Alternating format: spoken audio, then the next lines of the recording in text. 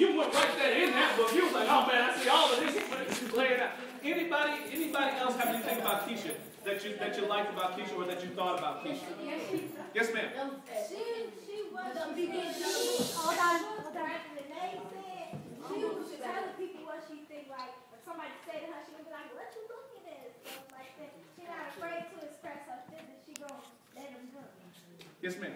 I like her because even though she ain't had nothing for school, no school class, or nothing to wear stuff, she still went to go running to school and she still went. Yeah, she's even through all of that. I'm gonna come to you. You first, and then you.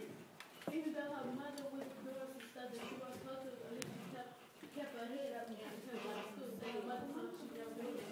Yeah, wasn't that mean of a mother? Yes, ma'am. She always be making the way, and you know her mom doing all stuff. She still like don't care nobody else saying. She still making way for herself. Yeah. Now, what do you think about in chapter 1?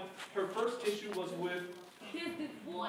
What was the boy's name? Ronnie. And she had said him, and then after she did that, he left her. He left her. And what else about Ronnie? Yes, ma'am. He got caught at the movie theater. Yeah, he got caught at the movie theater. He was up with another girl. And what did she do?